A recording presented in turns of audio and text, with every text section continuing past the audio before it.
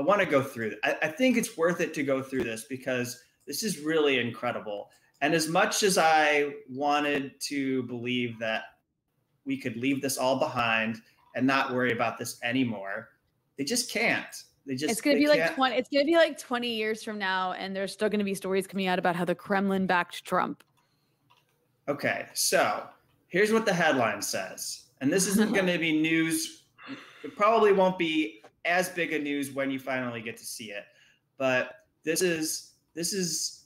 I'm going to give you the way that I'm taking this all in, Rania, and then you can tell me what you think. But first, I want to make sure you know what is being said in this story, because remember, everyone, she's got the whole country of Lebanon falling apart, and doesn't have electricity. So just want to make sure that we're clear on what we're talking about in this story. So allegedly, these papers talk about a meeting from the 22nd of January in 2016, and they basically had this meeting. There was Vladimir Putin was there, the spy chiefs were there were senior ministers, and we're to believe that this document says that they agreed that a Trump White House would help Moscow, and among them, social turmoil in the U.S. would help Russia, and it would weaken America's negotiating position. Which, by the way, I'm not going to be able to not edit. I think as we go through this, we're probably going to editorialize along the way, because my immediate reaction to that, and tell me if you agree, Rania, is that every country does that. In fact, the United States does that.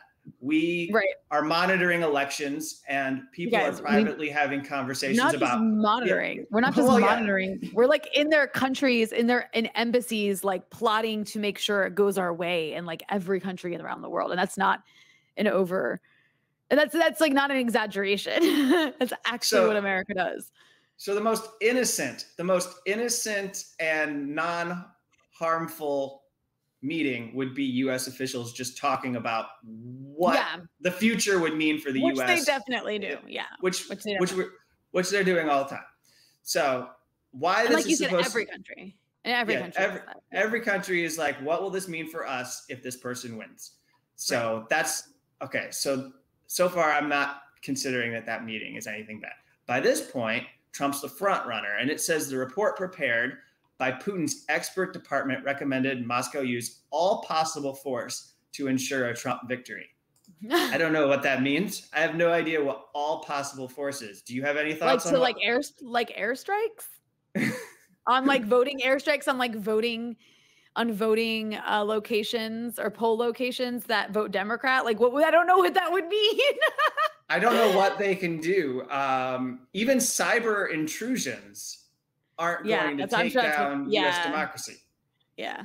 But they're not going to, because people like we have, and it's been shown since the September 11th attacks, the biggest behemoth in security of any security agency, with like hundreds, if not thousands, of cybersecurity contractors working in dozens of intelligence agencies. Right. They're not going to disrupt our election. There's but also I'll just give you my raw reactions from what you've told me so far. Like the first thing that popped in my head is in January of 2016, the Clinton campaign was meeting to say they wanted Trump to be the front runner. That's the irony of this, is like they actually plotted to try to help him win. Oh, it gets better, because that's actually, to some degree, it features in this story. So it says here that the papers seen by The Guardian seem to represent a serious and highly unusual leak from within the Kremlin.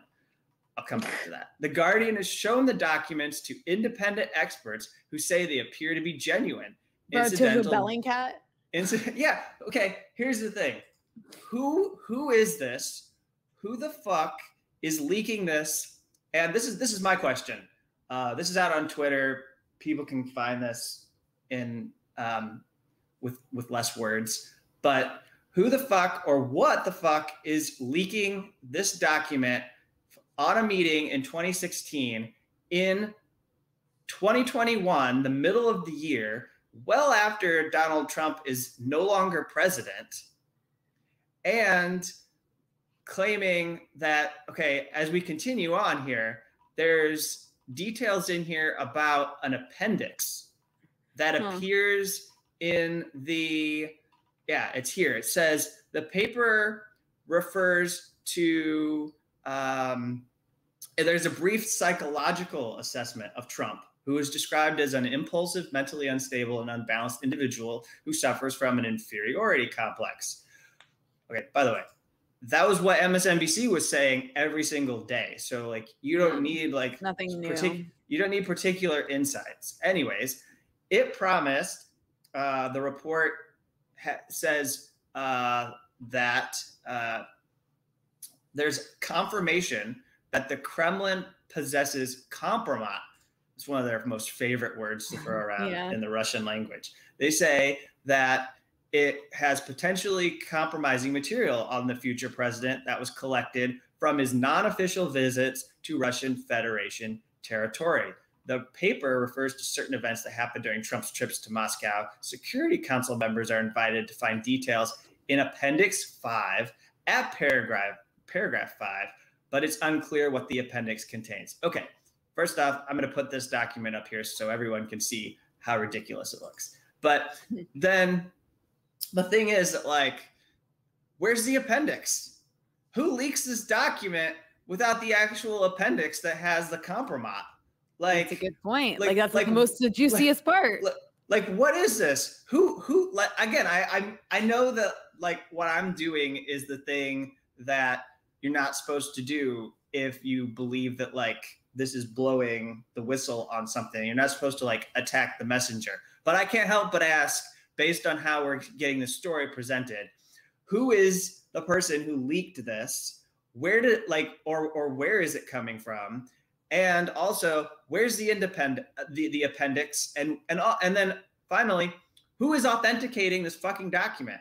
Like, who are you showing? Like, in this story, you should tell us who is authenticating this document. Who did you show? I don't think it's good enough to just vaguely tell us who these people are that you showed the documents. Like, they just, like Rania, I read the section to you where they just say that like they showed it to independent experts who say they appear to be genuine. Who are these people?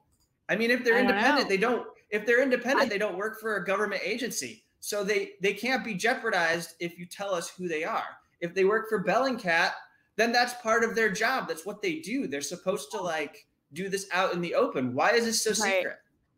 Yeah, I think it's Bellingcat. It's got to be Bellingcat. It's got to, like, who else would the fuck would be behind this? It's got to be Bellingcat. And so then finally, to make us all even more happy, is this part of the story where it says that it says Trump is the most promising candidate from the Kremlin's point of view. The word in Russian is perspektivny. And as you were saying, Hillary Clinton had some perspektivny. Yeah. And her perspektivny was that Donald Trump would be an easier candidate for her to run against than any other Republican candidate.